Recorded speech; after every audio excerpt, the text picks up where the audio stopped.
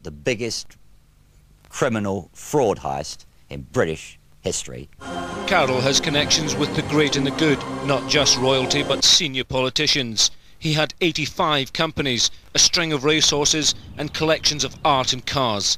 Yet within years his empire was reduced to this, a few pictures and mementos of his former wealthy life.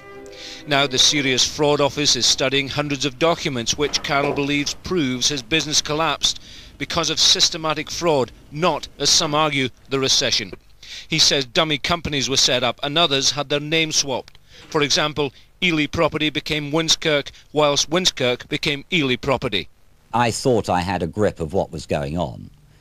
Clearly, what was going on was not actually what was being presented to me. Right, go out in the hallway and shoot it in. Okay.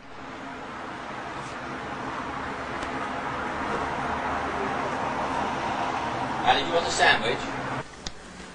Okay. See what I mean? Yeah. One down and then